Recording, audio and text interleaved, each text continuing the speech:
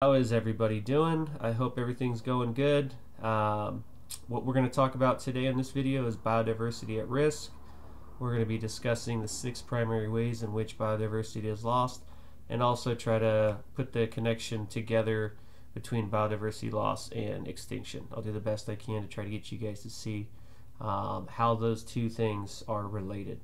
Okay, so this first one, it talks about biodiversity at risk, and really the majority of it is talking about extinction here. Okay, so what's the current extinction rate versus the natural background extinction rate? Okay, so really the current extinction rate talks about it being 100 to 1,000 times greater, and it says the natural background extinction rate is about 1 to 5 species per year. So most scientists would probably contribute that current extinction rate being so much higher due to human activity. Okay, and you're going to see the majority of really all 6 of the ways in which biodiversity is lost, the ones that we're going to look at, really they're all tied to humans. Okay, so that's just a little information for you. So some kids are always like, well, how many things would go extinct regardless of humans? Most scientists think 1 to 5 per year. Okay. In 2009, you can see the U.S. Classified over 1,300 species as endangered or threatened. Later on, we'll learn about the difference between endangered and threatened. And then the Living Planet Index, what is that? It just says summarizes global population trends for certain terrestrial, terrestrial is just on land, guys, and freshwater and marine species. Okay, so do we know how many of every single species on the planet that there is? No, but they do their best to try to come up with some estimations. Okay, so let's go ahead and keep on moving. The next one you're going to see here, okay, is talking about, just the causes. We're not going to talk about this slide a lot because we're going to get into those, but those are the 6. Okay, so our first one here, it's called habitat fragmentation / loss. Okay, so really it's just how is habitat lost. Okay, so as you can see in the picture, it's very simplified display there. Okay, it just shows you the original habitat and what happens as you take away parts of it. Okay, so that would be your fragmentation. Habitat loss eventually is at the bottom when you lose the majority of it. And you can see right here, it's the greatest cause of biodiversity loss. Okay, so make sure you know that and you remember it. Okay, and if you think about this particular cause right here, it should make sense. Okay, how is the connection between this and humans? As the human population grows, we need to expand. We need to take wildlife and their habitat, and we need to move them. We need to displace them because we want that, as it shows here, this original habitat. We need that land to grow crops, to raise livestock, to build homes. So as the human population continues to grow and expand, this becomes a bigger problem. That's really why it's the greatest cause. Okay? And again, it's linked to us. Sorry guys, I got a little bit of a sinuses and allergies, so hopefully if you don't hear me sniffing too much, but I apologize. The causes of biodiversity loss and extinction of species. Okay, it's the same title as you can see, and we're on number 2. We're talking about invasive species. This isn't really tied so much to human population growth, but it is tied to our activities, okay, and primarily travel and shipping. Okay, so first of all, what is an invasive species?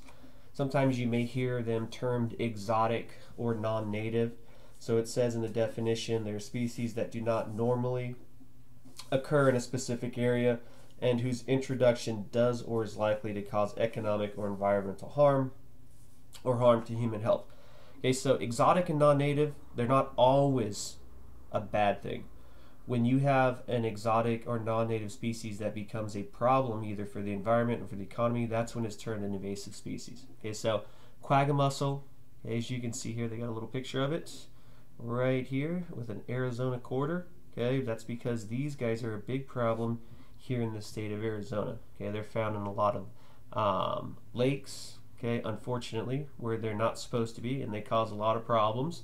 This is one of the reasons you'll see signs if you've ever been to Lake Pleasant or your parents' boat or uncle, aunt, grandparents, whatever. They make a big deal about making sure you clean off your boat before you leave and clean your boat before you enter the water, and that's because of these little quagga mussels. And the reason they're an invasive species is because they reproduce really fast and they can outcompete native species or other aquatic organisms in the lake for habitat and food. Okay, so what they do is they eventually can squeeze out those native species. The other thing is they become a economic problem. Okay, so a lot of the filtering systems and pipes that carry water from the lakes, they get filled with these things and they clog them up. They get on boat motors. So that's an example. The quagga mussel is a perfect example of how an invasive species, okay, or an exotic species can turn into an invasive species and be a huge problem. And you guys are going to see a good example of this in a video and an animation you guys watch. You'll answer a few questions looking at this quagga mussel. All right, so let's go ahead and keep on moving forward. Next one is overharvesting. I think this one is pretty easy to understand. The one part of it being like, okay, overharvesting of trees, it's affecting the trees. Overharvesting of this particular fish, yes, it's affecting their numbers.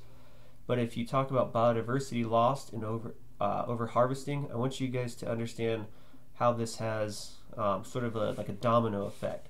So these trees that are now gone, they supplied habitat and they supplied food sources for lots of different organisms within this ecosystem. Just like this fish, okay, it ate certain fish and other fish ate it, so it's going to have an impact on that entire ecosystem also. So make sure you understand overharvesting, it affects the overall biodiversity of the entire ecosystem. Because like in the food webs, when we talked about that, and we talked about the interdependence, okay, and we talked about interdependence with biodiversity, is no organism stands alone. Okay, they all indirectly or directly rely on one another. So this affects the individual species being overharvested, but also it affects all the other species that are in that particular ecosystem. All right. Number 4, pollution. I think this one again, like overharvesting and habitat loss, is pretty easy to understand. If you're releasing harmful chemicals like fertilizers, pesticides, oil, all of those things like you see here, this is an example of animal waste being run off. This would be agricultural, so your pesticides and your fertilizers. We will learn in the 3rd unit, here the 3rd framework and the 5th framework, how this runoff affects bodies of water, okay, and how it has a adverse effect on biodiversity. Okay, so we're not going to dive into it too much in this particular unit, but make sure you understand that pollution, okay, is obviously going to impact an ecosystem. Okay, it's going to cause certain species to decrease in numbers, which will have again a domino effect like overharvesting in the rest of the ecosystem. Okay, but this one we'll get into a lot more in further units. This next one here is human population growth, and again, pollution, overharvesting, invasive species, all these things, they're really due to either human population growth or human activity. And so this one just talks about human population growth, but really all of them could be lumped in this one, indirectly or indirectly. So it talks about increased human population may lead to the following. We talked about it: the destruction and fragmentation of habitat, elimination of living space. So if you're taking habitat, you're eliminating living space. And why? Okay, like they talk about the rainforest there, pasture lands, farms, urban areas. And again, this one, the last one should make perfect sense. Leads to diminishing resources and increases competition. Okay, so you have less resources for more organisms to share, so you have increased competition. It makes it much more stressful. Okay, and the last one, climate change. Okay, we'll talk a lot more about climate change in the last framework, but as you can see here, you've got your polar bear and you've got the melting ice caps. Very, classic photo used when people talk about climate change. Okay, but if you think about climate change as a whole, okay, not just the human aspect, but climate change has always occurred on planet Earth. It doesn't matter if we're here or not. Climate changes regardless. Okay, and there have been species that have adapted and evolved, and there's been some that haven't been able to adapt and evolve to climate. Okay, climate change. You could be talking about with climate, more precipitation, less precipitation, hotter, colder, lots of different variables, and some species can adapt and evolve and survive and some can't. So it's definitely going to have a impact on biodiversity.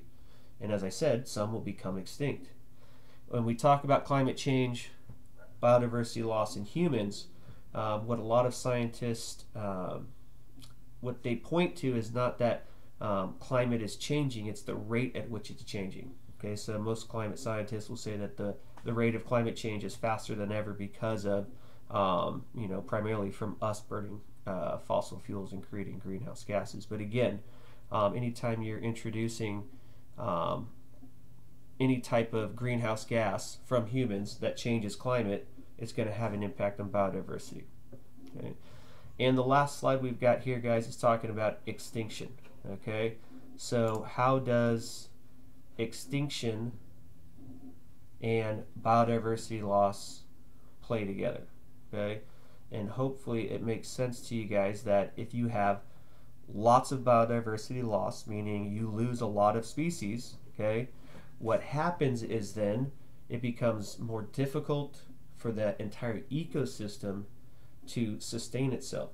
So what happens a lot of times is when you get a lot of biodiversity loss, you can start to get certain species go extinct.